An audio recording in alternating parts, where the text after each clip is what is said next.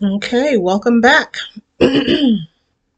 We are talking about the principle of rhythm. The axiom for it is everything flows everything flows out and in. Everything has its tides. All things rise and fall. The pendulum swing manifests in everything. The measure of the swing to the right is the measure of the swing to the left. Rhythm compensates. Okay? Rhythm compensates. And so think about action versus reaction. Think about advancement versus retreating. Think about an ebb versus a flow, a forward movement and a backward movement, a rising and a falling, increase and decrease. Also, creation versus destruction, and that happens simultaneously in nature. Um, Courageousness versus fearfulness, powerfulness versus powerlessness. Okay. And this takes place universally with, for example, the suns, the different worlds, humans, animals, the mind, our energy, and matter. And there's a reference to the law of neutralization. Neutralization. Let me get there.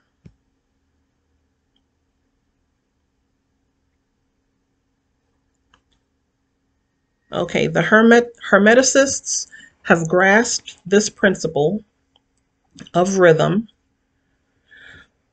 finding its universal application, and have also discovered certain means to overcome its effects. Okay, to be able to manage the effects, to stabilize, to not move from one extreme to the next with rapid succession. Okay, within themselves, by the use of the appropriate formulas and methods, they apply the mental law of neutralization. They cannot annul the principle or cause it to cease its operation. They cannot annul the principle of rhythm or cause it to cease its operation, but they have learned how to escape its effects upon themselves to a certain degree, depending on the mastery of the principle.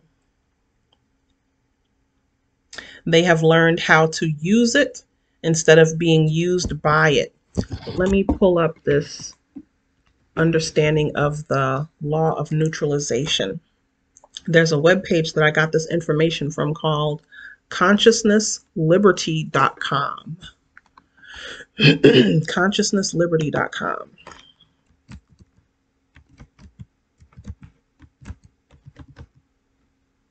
And that's consciousness hashtag. No, it's one big word. Liberty.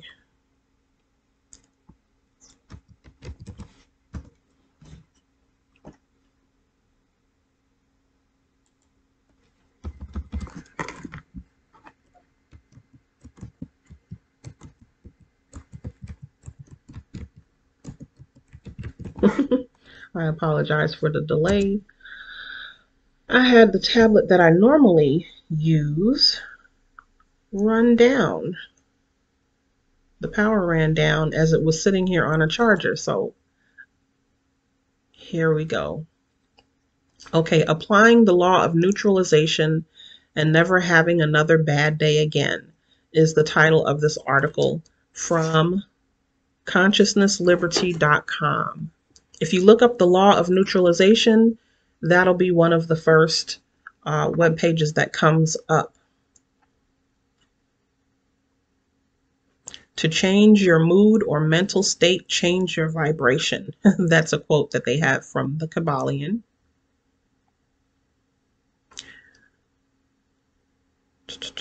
Applying the law of neutralization brings mental and emotional balance, stability, and sustained success in your life. And I'm scrolling down because I found the meat of the information down near the bottom. There are many planes of causation, and this is another quote from the Kabbalion. There are many planes of causation, and one may use the laws of the higher to overcome the laws of the lower. Okay? The law of neutralization works by applying the laws from the higher planes of consciousness, the mental plane, to the lower planes of consciousness, the emotional and physical planes of consciousness, to neutralize the swing of the pendulum caused by the principle of rhythm. The principle of rhythm manifests on the mental as well as the physical plane. And it says, rhythm may be neutralized by an application of the art of polarization.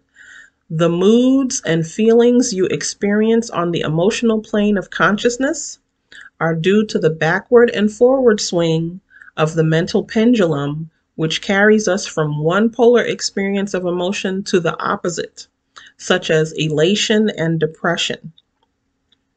First, we will understand what the planes of consciousness are so we can affect the higher upon the lower. According to various spiritual and esoteric teachings, there are 7 to 31 planes of consciousness that range depending on how they are broken down and explained. Below, I have defined them as 7 to keep it simple, although they can be further broken down. Number 1, or the highest plane of consciousness, is the logic plane. Logoic plane. The logoic plane. The lowest or densest plane is the physical plane at number 7. The highest plane vibrates at the highest frequency, and the lowest plane vibrates at the lowest frequency comparatively. They are logoic or monadic plane. Number 2 is the divine plane. Number 3 is the spiritual plane. Number 4 is the Buddhic plane, the Buddhic or unity plane. Number 5 is the mental causal plane. Number 6 is the emotional astral plane. And number 7 is the physical plane. And that is taken from Wikipedia on esotericism. Okay? We are focusing on applying the law of neutralization on the mental plane in bold above. From this list, you can see that the mental planes lie above the emotional and physical planes. So we will use the law of neutralization to balance our minds and consequently our emotions. And from the Kabbalion, they quoted, the Hermetic master or advanced student polarizes himself at the desired pole, and by a process akin to refusing to participate in the backward swing, or if you prefer, a denial of its influence over him, he stands firm in his polarized position and allows the mental pendulum to swing back along the unconscious plane. It also says, all individuals who have attained any degree of self-mastery accomplish this more or less unknowingly and by refusing to allow their moods and negative mental states to affect them. They apply the law of neutralization. So that says to me, if a person is conscious of their current homeostatic position, if they're conscious of where their emotions are at a given moment, and someone tries to influence them in one direction or another, they recognize it. They recognize the motion that's being attempted on them, and they're able to consciously neutralize it. They consciously negate the effort of the other person, of the circumstance or the situation, to move them from where they are homeostatically. If you think of someone like the Dalai Lama, who has practiced inner work for many, many years. He's conscious of himself. He's conscious of his actions, his reactions, his emotional state at any given point. And he practices not letting others influence that, or he practices moving it himself. We practice it when we're doing our shadow work, when we're doing the clearing of the negative energies, when we analyze the programming that we've been given, and we either keep or we reject some of what we were taught based on how effective it is for us. If it brings us the results that we want. If it doesn't bring us the results that we want, we often release it in favor of something that's more conducive to what it is we want for ourselves. So in that way, we unconsciously use the law of neutralization to maintain the emotional position that we want to maintain. Okay? And it says, the master, however, carries this to a much higher degree of proficiency.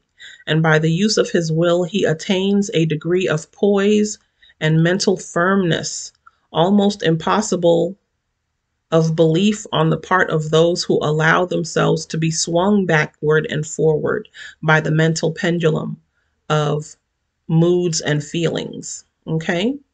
So it says, I have bolded the key parts of the above, which I read. And it says, by using the law of neutralization, you allow the swing of the mental pendulum to swing in the unconscious mental plane instead of the conscious mental plane. Like, where the shift in emotion can take you, but you don't allow yourself to be on that ride. You recognize with your long-term thinking where that can have you end up, and you choose not to go on that journey. Okay? It's like, let me be plain. I see your bullshit and I am rejecting it. Okay? So this is achieved by willpower.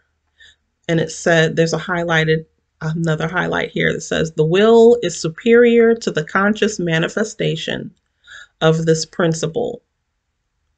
The will is superior to the conscious manifestation of the principle of rhythm, the swinging of the pendulum. Although the principle itself can never be destroyed, we may escape its effects. But the principle operates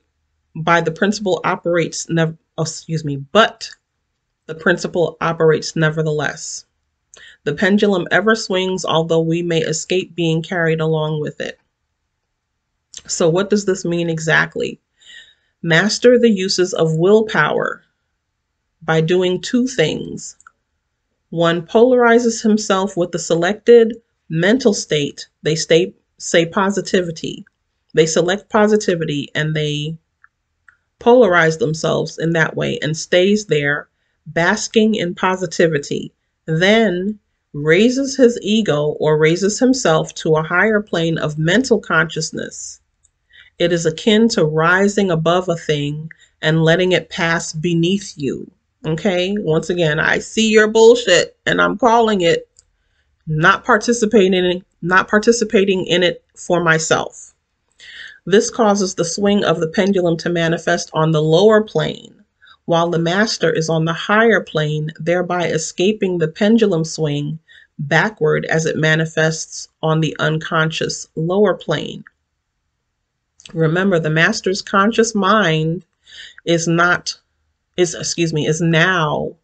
on a higher plane. When you're able to recognize what's going on and rise above it or not engage, I refuse to engage with your bullshit, then you're able to see, what's supposed to happen, but you're not having that manifest for yourself because you have higher goals. You're not delving into the lower energies. You're not allowing the lower energies to influence you in a way that they might have previously. It takes willpower. It takes consciousness. Okay. And there's a quote by Abraham Lincoln that they put in here. You can tell the greatness of a man by what makes him angry. Okay, there's some more examples here, but like I said, if you put in a Google search for the law of neutrality, you'll come across this article. Most likely it'll be one of the top 3 or 4 that come up um, by consciousnessliberty.com. Okay, I believe that's the end of my notes on this right here. So I'm going to end this video. Thank you for watching. I hope you've gained some benefit. If you have, please hit the like button, follow, subscribe, hit the notification bell if this is your first time so you know when I post these videos. Alrighty, be well until the next time.